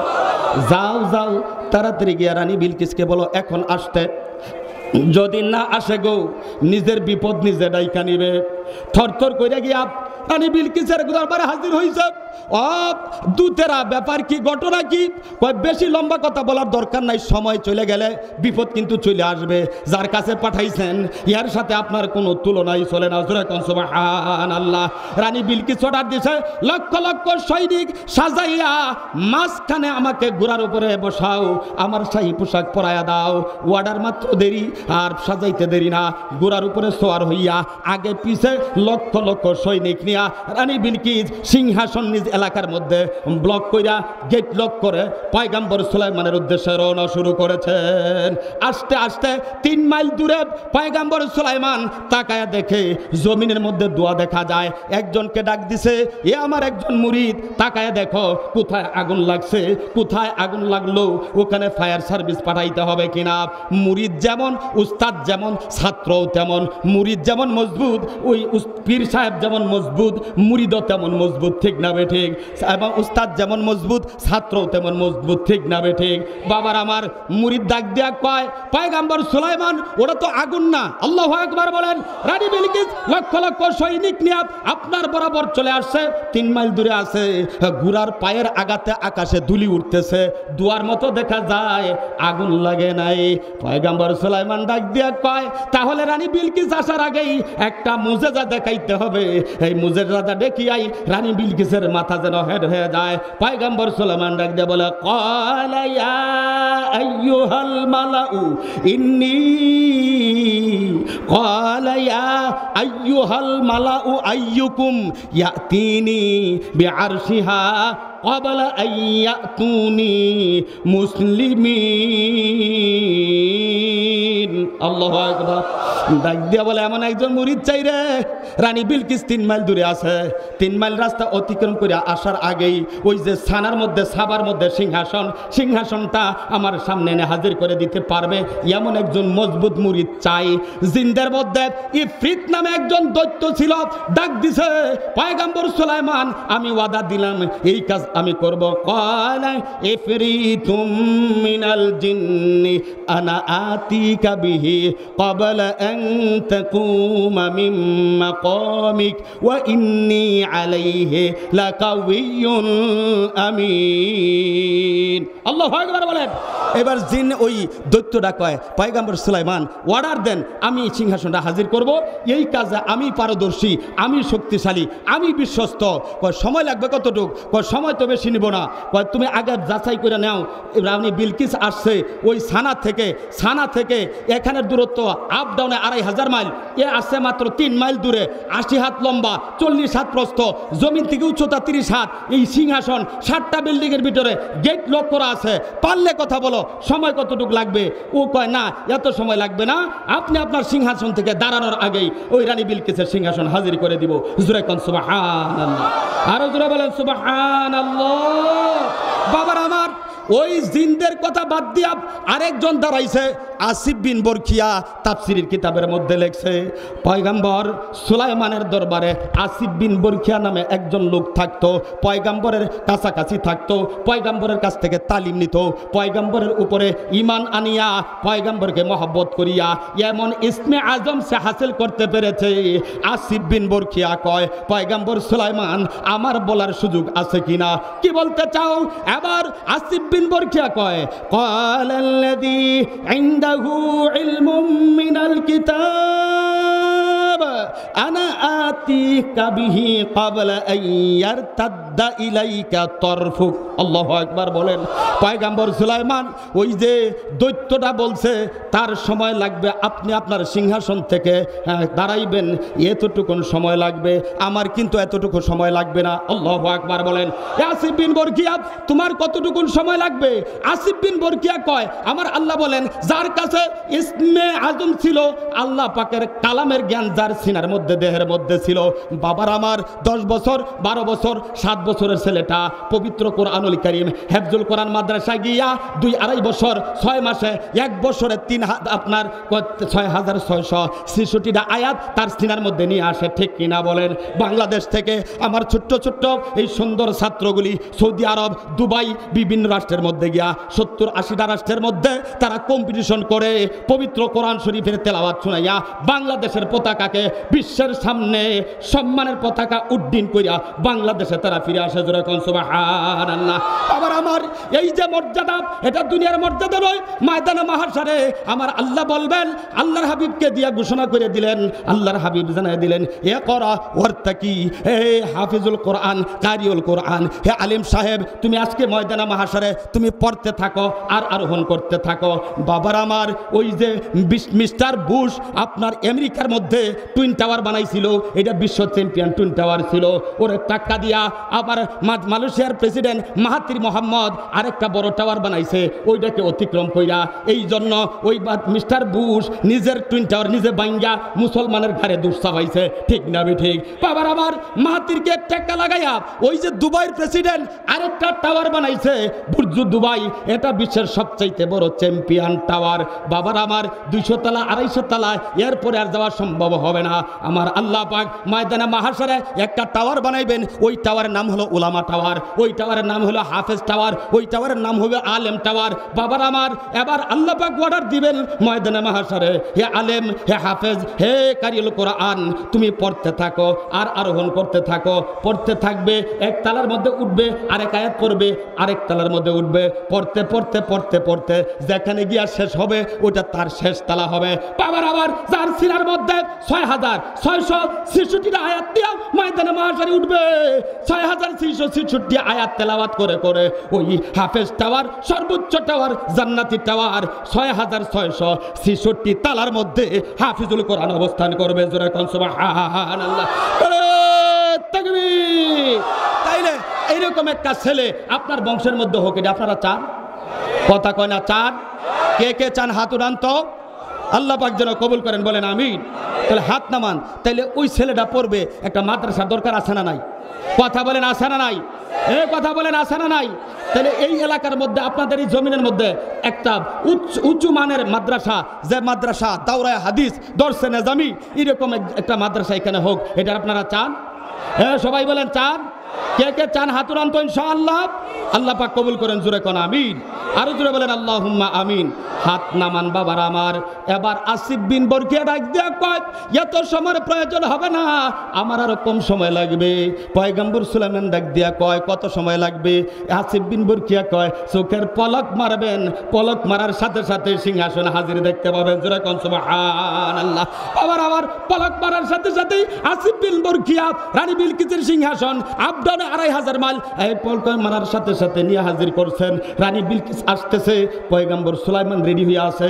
পয়গম্বর সুলাইমান এবার খোঁজ পাইছেন, খবর পাইছেন রানী বিলকিস নাকি জিন জাতির। এবার তিনি রানী বিলকিসকে পরীক্ষা করবেন। জিন জাতি হইলে দাওয়াত হবে এক ধরনের, যদি মানব জাতি হয় আরেক ধরনের দাওয়াত হইবে। এই জন্য জিনদেরকে অর্ডার দিয়েছেন, একটা সুন্দর করে রাজপ্রাসাদ বানাও, রাষ্ট্রীয় অতিথি ভবন। রানী বিলকিস আসতেছে, ঘরের মধ্যে ঢুকবে, আপ্যায়ন করা লাগবে। রাস্তাটা হবে অত্যাধুনিক, সুন্দর গ্লাস দিয়া ফিটিং দিবা রাস্তা, পানির মতো দেখা যাবে, আসলে কিন্তু পানি না।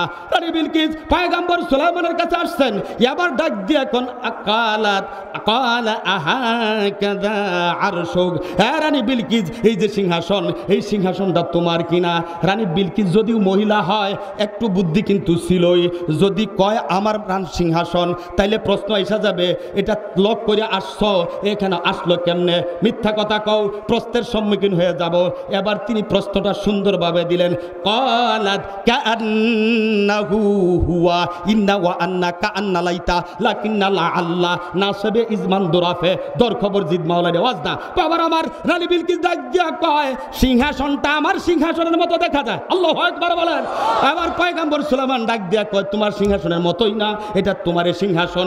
এই যে আমার আসিফ বিন বরকিয়া এত বড় ইসমে আজম সে শিক্ষা গ্রহণ করেছে, আসমানি কিতাবের এলেম তার মধ্যে আছে, চোখের পলক মারার সাথে সাথেই সিংহাসন হাজির করছে। জোরে কন্না সুবহানাল্লাহ। পয়গম্বর সুলাইমান ডাক দিয়া বলে, তাকে বলা হইল, রানী বিলকিস সিংহাসনের মধ্যে, এই যে সিংহাসনের পাশেই এই রাজপ্রাসাদের ভিতরে তুমি ঢুকো, তোমাকে আদর আপ্যায়ন করা হবে। রানী বিলকিস ঢুকতে গিয়া ওই যে অত্যাধুনিক, এই যে সুন্দর রাস্তা সাজাইয়া সুন্দর রুম বানাইছে, রাস্তার উপরে সুন্দর গ্লাস ফিট কইরা অত্যাধুনিক রাস্তা, পানির মতো দেখা যায়। রানী বিলকিস মনে করছে পানি, এই জন্য ওটা দেখিয়াই গুসার কাপড়টা একটু উপরের দিকে উঠাইয়া দিছে। যেরকম আল্লাহু আকবার। ফালাম্মা রাআতহু হাসিবাতহু লুজ্জাতাও ওয়া কাশাফাত আন সাকাইহা ক্বালা ইন্নাহু সারহুম মুমাররাদুম মিন কাওয়ারির। আল্লাহু আকবার বলেন। রানী বিলকিস রে, কেন গো গুসার কাপড় উপরে উঠাইলা? কত পানির মতো দেখা যায়, কাপড় বাঁচানোর জন্য। পয়গম্বর সুলাইমান ডাক দিয়ে কয়, না না, এটা পানি না, স্বচ্ছ গ্লাস দিয়া অত্যাধুনিক একটা রাস্তা বানাইছি, আমার জিনেরাই রাস্তা বানাইছে, এটা কিন্তু পানি না, গ্লাস বা ফটিক দিয়া বানানো হয়েছে।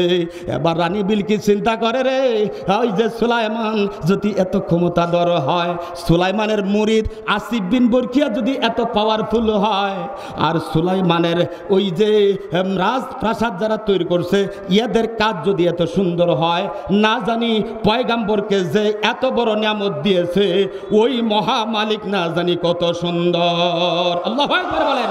পয়গম্বর এবার চিনতে পেরেছেন রানী বিলকিস জিন জাতি না মানব জাতি। কারণ হলো, জিন জাতির বৈশিষ্ট্য হলো মাথা থেকে পা পর্যন্ত লম্বা লম্বা চুলে আবৃত থাকবে সারা শরীর, আর মানুষ তো চিনাই যায়।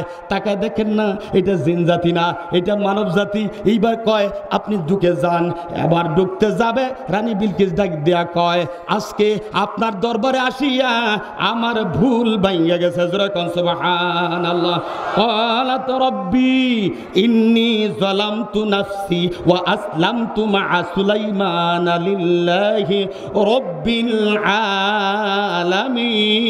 আলামিন। আল্লাহু আকবার। তোমার সৃষ্টি যদি হয় এত সুন্দর, না জানি তাহলে তুমি কত সুন্দর প্রভু, কত সুন্দর। তোমার সৃষ্টি যদি হয় এত সুন্দর, না জানি তাহলে তুমি কত সুন্দর প্রভু, কত সুন্দর। সুন্দর, যে ফুল সুরভি ঢালে বাতাসে, যে তারা আলো ছড়ায় আকাশে, যে ফুল সুরভি ঢালে বাতাসে, যে তারা আলো ছড়ায় আকাশে, সেই ফুল সেই তারা যদি হয় এত সুন্দর, না জানি তাহলে তুমি কত সুন্দর প্রভু, কত সুন্দর। রানী বিলকিস কয় হায় হায়, এই যে পয়গম্বর সুলাইমান যদি এত সুন্দর হয়, পয়গম্বর সুলাইমানের মুরিদ আসিফ বিন বরকিয়া যদি এত সুন্দর হয়, পয়গম্বর সুলাইমানের মুরিদের হাতের কাজ যদি এত সুন্দর হয়, পয়গম্বর সুলাইমানের মহামালিক না জানি কত সুন্দর। এ মহামালিক, এতদিন পর্যন্ত আমি আমার নফসের উপরে জুলুম করছি, তোমাকে চিনি নাই, তোমার সাথে সম্পর্ক হয় নাই, তুমি যে মহামালিক মহাক্ষমতার অধিকারী এটা তো আমার জানা ছিল না। আমি তো আমার নফসের উপরে জুলুম করছি, আর পিছনে থাকতে চাই না, আর শয়তানের পথে থাকতে চাই না, আর ভ্রান্ত পথে থাকতে চাই না। আমি এই মুহূর্তে ওই পয়গম্বর সুলাইমানের ওই মহাপ্রভু তোমার উপরে কালেমা শরীফ পড়িয়া আমি মুসলমান হয়ে গেলাম। জোরে কোন সুবহানাল্লাহ, আরো জোরে বলুন না সুবহানাল্লাহ। তাকবীর। বাবার আমার পয়গম্বর সুলাইমান রানী বিলকিসকে ওই প্রাসাদের মধ্যে ঢুকাইছেন। এই যে পয়গম্বর সুলাইমানকে আল্লাহ পাক এত বড় নিয়ামত দিলেন, এই পয়গম্বর সুলাইমান এখনো জীবিত আছে না কবরের বাসিন্দা? কথা কয় না, আওয়াজ দিয়ে বলেন। বাবার আমার পয়গম্বর সুলাইমান চলে গেছেন কবরে। পয়গম্বর সুলাইমানের তখতে সুলাইমানের খবর নাই, তার বাচ্চা হিরো খবর নাই। বাবার আমার পয়গম্বর সুলাইমান দুনিয়া থেকে বিদায় হয়েছেন। জিদারে সুলাইমান ওই যে ফিলিস্তিনের পাশে তাকে কবর দেওয়া হয়েছে। কবরের পাশ দিক দিয়া একটা পথচারী হেঁটে যায়, তাকায়া দেখে নতুন কবরের পাশ দিয়া আপনার জীব জানোয়ারদের আনাগোনাও ওই কবর দেখিয়া ডাক দেয়া কয় চো আহং মে রাফতান কুনাদ জানে পাক চেবর তক্তে মুর্দান চেবর রুয়ে খাক। কে ওই কবরে শুইছে, তার পরিচয় কি? একজন ডাক দিয়া বলে পথিক রে, তুমি কি জানো না তামাম পৃথিবীর বাদশা ওই যে পয়গম্বর সুলাইমান এই কবরের মধ্যে শুয়ে পড়ছে। এবার আফসোস কইরা কয় পয়গম্বর সুলাইমান তুমি কোথায়, তোমার তক্তে সুলাইমানি কোথায়? তুমি আজকে এমন এক জায়গার মধ্যে চলে গেছো, তোমার ওই কবরের উপর দিয়া জীব জানোয়ার চলে গেলেও তোমার আর জীব জানোয়ার তাড়ানোর কোনো ক্ষমতা আবার শক্তি নাই। বাবার আমার এই পয়গম্বর সুলাইমান দুনিয়ার মধ্যে থাকতে পারেন নাই, আল্লাহর কাছে চলে গেছেন। আমাদেরকেও কিন্তু আল্লাহ পাকের কাছেই চলে যেতে হবে। আল্লাহ পাকের হাবিব বলছেন ইদা মাতাল ইনসান ইনকাতা আমালুহু ইল্লা মিন সালাসা, মানুষ মরে যাওয়ার সাথে সাথেই সমস্ত আমলের দরজা বন্ধ হয়ে যাবে। তিনটা আমল কিয়ামত পর্যন্ত চালু থাকবে। একটা হলো সদকায়ে জারিয়া, এই যে মসজিদের জন্য যারা টাকা দিলেন, পয়সা দিলেন, জমি দিয়েছেন, মসজিদ যারা বানাইলেন, মসজিদ যারা বানাবেন নির্মাণ করবেন, মাদ্রাসার যারা বানাবেন নির্মাণ করবেন, কিয়ামত পর্যন্ত মসজিদ থাকবে, কিয়ামত পর্যন্ত মসজিদে আজান হবে, কিয়ামত পর্যন্ত মসজিদে ইবাদত হবে, কিয়ামত পর্যন্ত ওই মাদ্রাসার মধ্যে তালেবুল ইলম পয়দা হবে, আল্লাহ পাকের কালামুল্লাহ শরীফ তেলাওয়াত চলবে। আপনি আমি থাকবো না, কবরে চলে যাব। এর সাথে সম্পৃক্ত হওয়ার কারণে কিয়ামত পর্যন্ত আপনার কবরের মধ্যে সওবের সানি হইতে থাকবে। জোরে কান সুবহানাল্লাহ। আরেকজন বিশ্ব চ্যাম্পিয়ন বাচ্চা ছিল, নাম ছিল তার শাহ সিকান্দার। ওই সিকান্দার মৃত্যুর আগে তার উজিরকে ডাক দিয়া বললেন উজির মরে যাওয়ার পরে আমাকে সাদা কাপনের কাপড় পরাইবা, হাত দুইটা বাহিরে রাখবা, বাহিরে রাইখা বাজারে যাইবা, মার্কেটে যাইবা, লোকজন যেখানে আছে ওখানে যাইবা, ওখানে গিয়া হাত দুইটা বের করে ডাক দিয়া বলবা সারা জাহানের বাদশা ছিলেন সিকান্দার।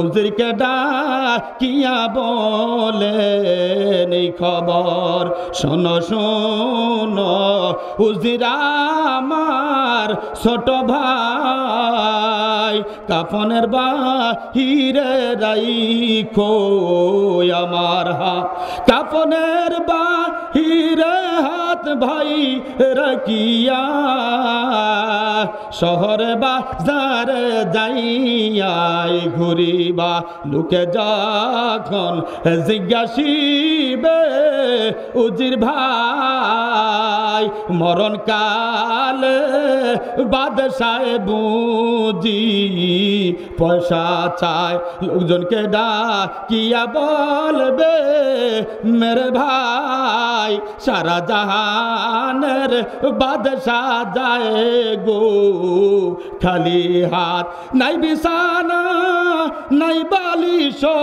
নাই বাতি ওই অন্ধকার কবরে হইবে কি গতি সময় থাকতে না করিলাম বন্দেগি মিশামিশি শেষ করিলাম জিন্দেগি বড় বাড়ি বড় ঘর গো একদিন রাখিয়া খালি হাতে যাইবা একদিন চলিয়া বাবা সেই কবর আমাদের সামনে আছে না নাই আওয়াজ দিয়ে বলেন আছে না নাই তাহলে সারা জাহানের বাদশা শাহ সেকান্দর খালি হাতে কবরে চলে গেলেন ওই যে পয়গম্বর সুলাইমান দুনিয়ার মধ্যে থাকতে পারেন নাই কবরের বাসিন্দা হইছেন আমরাও কিন্তু কবরের বাসিন্দা হইব জায়গার জায়গায় জায়গা পড়ে থাকবে ঘরের জায়গায় ঘর বাড়ির জায়গায় বাড়ি যেমন করে আপনার দাদা আপনার বাবা এই জায়গা জমির মালিক ছিল আজকে জায়গা জমি রাইখা 3.5 হাত মাটির ঘরের বাসিন্দা হয়ে গেছে আমার আপনার জায়গাও ওই গুরুস্থানের মধ্যে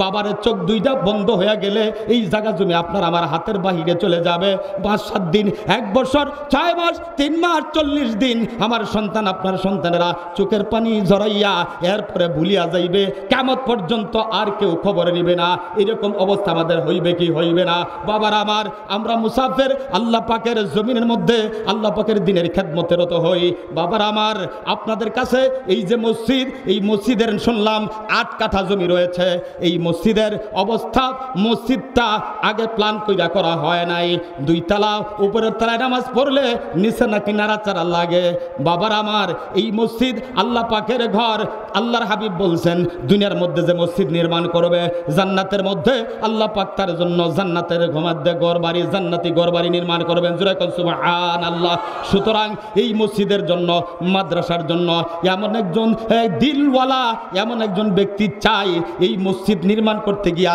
আপনার কোটি কোটি টাকার প্রয়োজন হবে মাদ্রাসা বানাইলেও আপনার টাকার প্রয়োজন হবে বাবার আমার অত্র অঞ্চলের দিনদার ভাইয়েরা দিন প্রেমিক ভাইয়েরা আমার এই জমিনের এই এলাকার আমার দানবীর ভাইয়েরা সম্পদশালী ভাইয়েরা যারা এখানে আসছেন তাদের কাছে একটা লোক আমি প্রথম চাইব আমরা দোয়া করব উলামায়ে কেরাম নিয়ে দোয়া করব মেহমান দোয়া করলে দোয়া কবুল হয় মুসাফিরের দোয়া কবুল হয় আল্লাহর দরবারে আমরা দোয়া করব আল্লাহ পাক আপনাকে দুনিয়া এবং আখিরাতে উভয় জাহানে কামিয়াবি দান করবেন জান্নাতে আল্লাহ পাক আপনার ঘরবাড়ি বানিয়ে দিবেন মা নাই বাবা নাই কবরের বাসিন্দা হয়ে গেছে যে মা বাবা মাতার গাম পায়ে ফেলে আমাদেরকে লালন পালন কইরা আজকে কবরের বাসিন্দা হইছে ওই মার কথা স্মরণ কইরা বাবার কথা স্মরণ করে আল্লাহ পাকের ঘর নির্মাণের জন্য একজন ব্যক্তি সর্বপ্রথম দাঁড়াবেন 5 লক্ষ টাকা আল্লাহর ঘরের মধ্যে দান করবেন আমরা দোয়া করব এমন একজন দিলওয়ালা এমন একজন আল্লাহ পাকের প্রেমিক আল্লাহ পাকের ঘরের প্রেমিক এমন একজন আল্লাহর হাবিবের প্রেমিক দেখতে চাই যিনি এই ঘরটা নির্মাণ করার জন্য সর্বপ্রথম আজকের এই মাহফিলে দাঁড়াইয়া বলবেন আমি 5 লক্ষ টাকা আল্লাহর ঘরের জন্য দান করব আমরা দোয়া করব আপনার আব্বা আম্মার জন্য আপনার জন্য দোয়া করব দান করলে ধন কমে না দান করলে আল্লাহ পাক ধন বাড়ায়া দেন আল্লাহ পাক মর্যাদা বাড়ায়া দেন বিপদ আপদ মুসিবত থেকে আল্লাহ পাক উদ্ধার করেন দান করলে আল্লাহ পাক খুশি হয়ে যান আল্লাহর হাবিব বলছেন আস-সাকিয়্যু হাবিবুল্লাহ আল্লাহ পাকের জমিনের মধ্যে যারা সখী হইবে দান করবে দানশীল ব্যক্তিরা আল্লাহ পাকের কাছে প্রিয় ওয়ালাউ কানা ফাসিকা যদিও তারা দুনিয়ার মধ্যে পাপ কইরা থাকে ফাসিক হয় এরপরেও আল্লাহ পাকের কাছে দানশীল ব্যক্তিগুলি আল্লাহ পাকের কাছে প্রিয় বাবার আমার এমন একজন আল্লাহর প্রিয় বান্দা দেখতে চাই যিনি এই মসজিদ নির্মাণের জন্য মসজিদ বানানোর জন্য আল্লাহ পাকের ঘর নির্মাণের জন্য আল্লাহ পাকের মহাব্বতে নবীর মহাব্বতে কবর সামনে নিয়া মা বাবার কবর আযাব মাফ হবে আপনি কবরে চলে যাবেন আল্লাহ পাকের মহাব্বত নিয়া এমন একজন ব্যক্তি 5 লক্ষ টাকা আল্লাহর ঘরের জন্য দান করবেন আসেননি দেখতে চাই কোন বান্দা আল্লাহর ঘরের জন্য রাজি হয়ে যাবেন আসছেন কেউ বাবার আমার? 5 লক্ষ টাকা। 1% জমির দাম এখানে অনেক। 1%-এর দাম কত?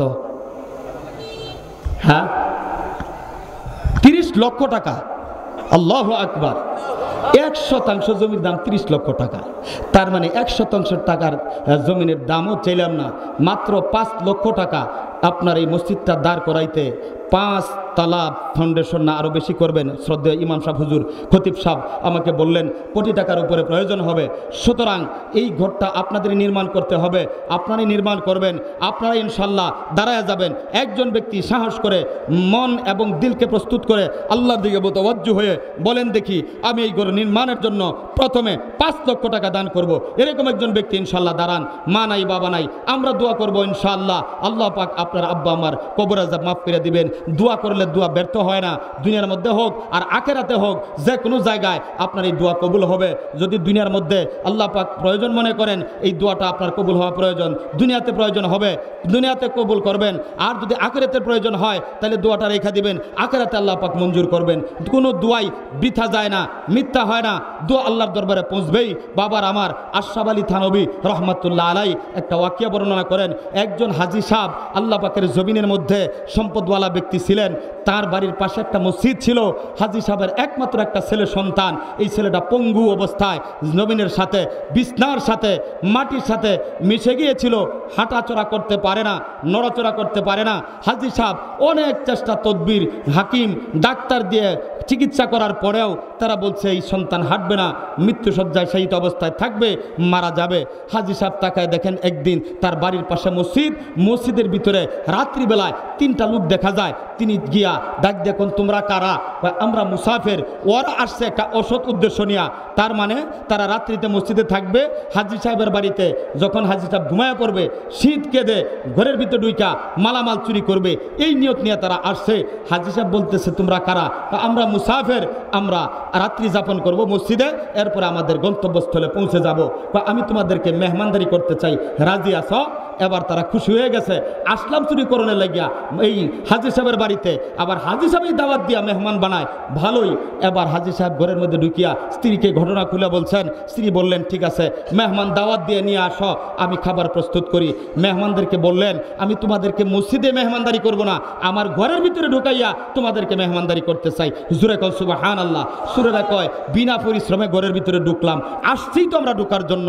বাবার আমার ঘরের ভিতরে ঢুকিয়া তারা অপেক্ষা করতেছেন। হাজী সাহেব খাবার দাবার নিয়ে হাজির করছেন। খাবার দাবার খাওয়ার পরে হাজী সাহেব গ্লাসের মধ্যে কিছু পানি নিয়ে এবার ওই মেহমান বেশি চুরদের কাছে চলে গেছেন। তোমরা মেহমান, মেহমানের দোয়া আল্লাহর দরবারে কবুল হয়।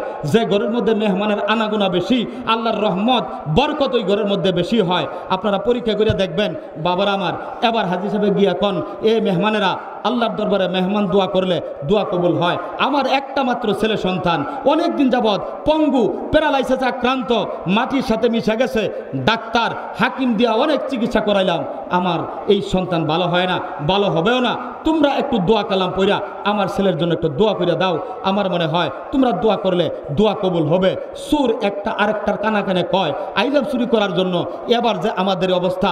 এরপরে আরেকজন কয় আরে সুর হইলেও আমাদের স্বভাব তো বলা, আমরা তো মুসলমান, আমাদের ভিতরে তো আল্লাহর কালাম আছে, সূরা ফাতিহা হইলেও আছে। বাবার আমার এইবার তারা মনে মনে কয়, কানে কানে কয় ল 3 জনে 3বার সূরা ফাতিহা পড়া ফুঁক দিয়ে দেই, এর বাকি কাজ আল্লাহ করবে।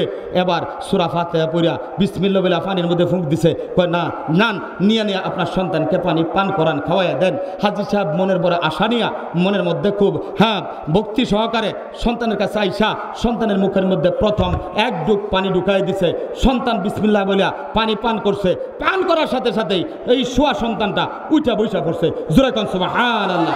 হাজী সাহেব বয়ান করেন আবার দ্বিতীয়বার আরেক ডুব পানি পান করার পরে ওই বসার ছেলেটা সোজা উঠা দাঁড়ায় গেছে। আল্লাহু আকবার বলেন। আবার যখন 3 নম্বরে 3 ঢুক পানি পান করাইছে, ছেলেটা হাঁটাহাঁটি শুরু করে দিছে। হাজী সাহেব ছেলেটাকে নিয়ে চুরদের কাছে চলে গেছে। মেহমানের আরে তোমরা দোয়া করছো, দোয়ার ডাইরেক্ট আল্লাহর দরবারে কবুল হইছে। এই যে আমার সন্তান এখন হাঁটতে পারে, তোমরা পানি পরা দিয়েছ, দোয়া করেছ, যার কারণে প্রথম ডুব পানি পান করবার পরে শোয়া থেকে উঠা বসছে। আরেক ডুব পান করানোর পরে বসা থেকে উঠা দাঁড়াইছে। আরেক ডুব পান করানোর পরে এই ছেলেটা হাঁটাহাঁটি শুরু করছে। তোমাদের সামনে নিয়ে আসছি। চোরগুলি তওবা করে, মাবুদ গো তোমার কুদরতের খেলা, তোমার কুদরত বুঝা বড় দায়। আমরা আসলাম চুরি করবার জন্যে, চুরি করার কারণে আমরা চুরি করবার জন্য আসিয়া ঘরের মধ্যে মসজিদের মধ্যে আশ্রয় নিলাম। মসজিদের মধ্যে সম্পর্ক লাগবার কারণে, সম্পর্ক করার কারণে তুমি হাজী সাহেবের মেহমান বানাইলা। হাজী সাহেবের মেহমান হইয়া আবার আমরা পানির মধ্যে ফুঁক দিয়ে দিলাম। তুমি আমাদের দুয়ার বরকতে এই পঙ্গু ছেলেটাকে তুমি মাবুদ ভালো কইরা দিছ। ওয়াদা দিলাম আর কোনোদিন জমিনে চুরি কাজ করব না, ভালো হয়ে থাকবো, যতদিন দিনের মধ্যে থাকবো তোমার ঘরের সাথে সম্পর্ক লাগাই থাকবো। বাবার আমার, আল্লাহ পাকের ঘরের সাথে যদি কারো সম্পর্ক হয়ে যায়, ডাইরেক্ট আল্লাহ পাকের সাথে তার সম্পর্ক হয়ে যায়। এই জন্য মেহমান দোয়া করলে আল্লাহর দরবারে দোয়া কবুল হয়।